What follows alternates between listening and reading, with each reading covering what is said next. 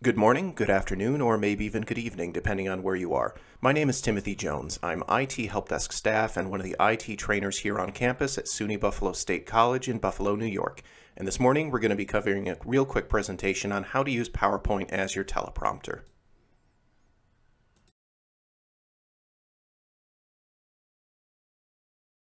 Something we've actually gotten a lot of requests for recently has been for teleprompter style presentation software for a computer.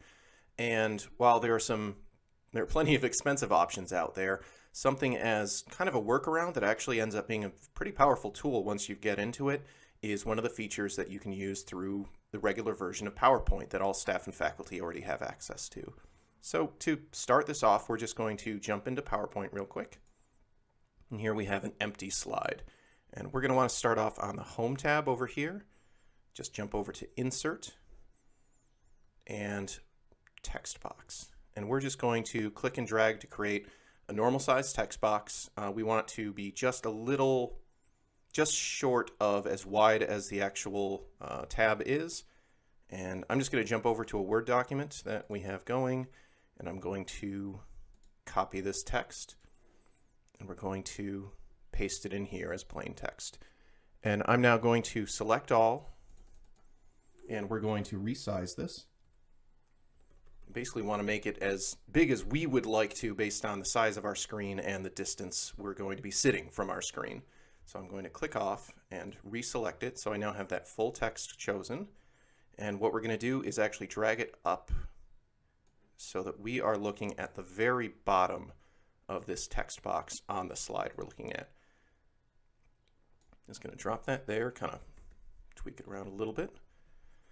And we're going to jump over into the Animations tab right here. And from here, we're going to want to choose Add Animation. And we're going to go down to More Entrance Effects. And from here, the one we're looking for is called Fly In.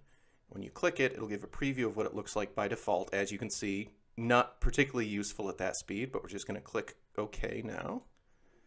And what we want to open up while we're still in this Animations tab is the Animation Pane. One more time, that's over here, and I'm going to click that to open it up. And we can see here the animation we just added. And by default, this little green square, that actually shows exactly how long that animation takes to play. So I'm going to hit F5 real quick just to pull up the presentation. And this is how that looks by default, which again, not very useful. What you can do, however, is hover your mouse over the green square right here, and at the middle, the cursor will look like this. That's not quite what we want. I'm going to slide it just a hair over to the right. When you see those two lines, you can click and hold it, and that'll let you change the length of that square. And basically, this is how long the animation takes to complete. So for the block of text I have over here, I want it to take about 40 seconds. So I'm clicking and holding and just hanging out at the edge of the screen as it extends out.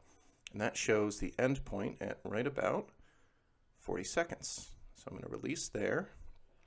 And now when we actually go in and look at the presentation, the speed of the text is considerably more reasonable. And this is when things start getting useful. And obviously you'll want to tailor the combination of how long that text takes to scroll and how large you have set the text itself. Very personal sort of thing, and actually just to show you how it'll look in the end, I've made a second slide with a couple of my own preferences in here. I'm going to run this real quick just to give you a look at how it'll be. Started up on the wrong slide there. Try that one more time. So with the setup from the previous parts of this video, this is what the result looks like. And I'm personally a fan of making the slide background black and using white text. It's just a visibility preference, but you can tailor that however you like using the normal PowerPoint settings. I'll reiterate that when you expand the length of the animation in the Animation Pane, you're choosing how quickly you want the text to progress. And again, this is all down to your individual preference, but slower is almost always better than too fast, and you can add in as much or as little visual markup for yourself as is useful, and you'll eventually get a system down that works best for you. Over time, and as you get a little more comfortable using the tool this way, there are additional ways that you can kind of customize it to your own presentation style. Something as simple as using different teleprompter blocks on different slides can go a long way to helping you organize your thoughts on the fly as you're working through a larger presentation.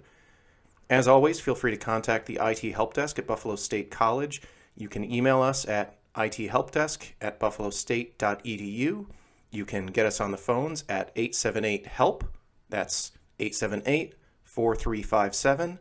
And you can always log in and put in support tickets at itportal.buffalostate.edu.